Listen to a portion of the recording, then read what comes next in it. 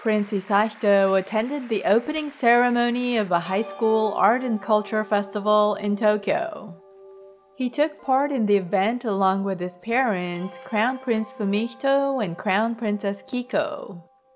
The festival features exhibitions of artworks and stage performances by high school students from around the country.